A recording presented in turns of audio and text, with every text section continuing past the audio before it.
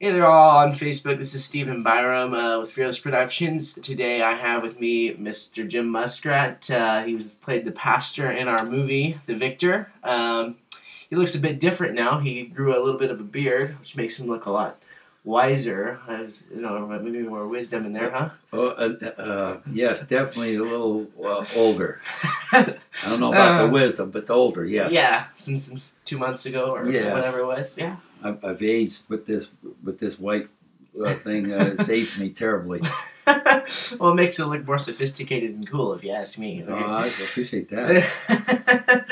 All right, so yeah, we really appreciated your acting in this. You did an extremely good job. I mean, like, your method acting is just incredible. It blew me away when you get up there on the screen and you're just totally like, you just get into your character. You're just totally like, oh, you had to find out what he was supposed to be doing in that scene. I couldn't just tell you, this is what I want you to do. You had to say, so what is going on at this certain part in the story? You had to know everything so that you could be that person.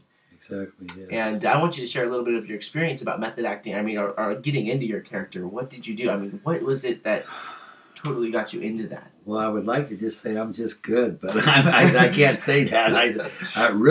I tried to put myself back in a place where when I actually was doing evangelistic work on the streets, and so it came kind of really easy with Luke, because the whole story, is about a person looking for answers, and with my part in the movie, I was able to look at Luke as a person who had a need, and that need was going to be fulfilled. And though he didn't know it quite yet, I knew it as a pastor.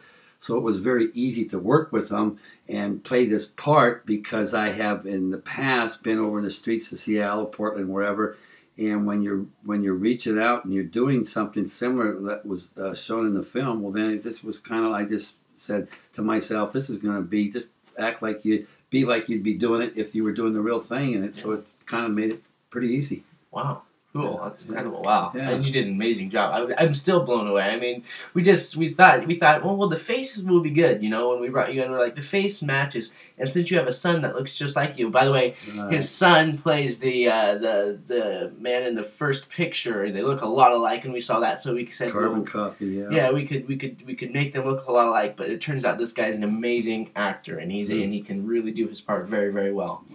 So I was wondering, can you recall one or two of the scenes? I mean, just some things that happened or something like that. I mean, you yourself. So for me, in the movie The Victor, I was really anticipating playing that part where Luke gets submerged and he's being baptized, and that for me was a very touching moment. It was a very realistic moment, because at that point in the movie, he has already made a commitment, and I was able to be that person that was able to tell him, this is what you're doing today, and acknowledging that.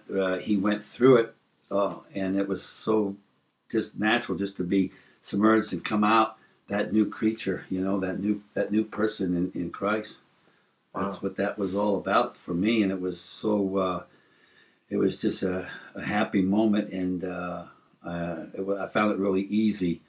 I would say probably with shooting the movie and doing the retakes and all, I liked the part where I was in the office and I'm in heavy thought, flashing back to these moments that the movie depicts, where this, in fact, is my son.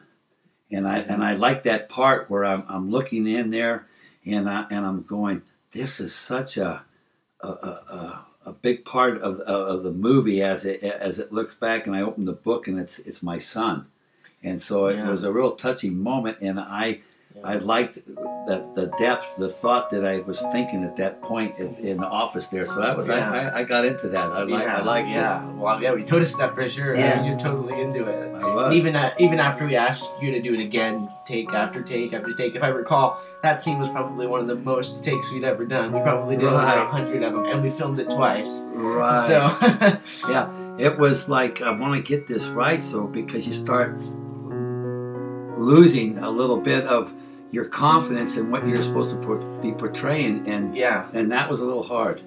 but we pulled it off.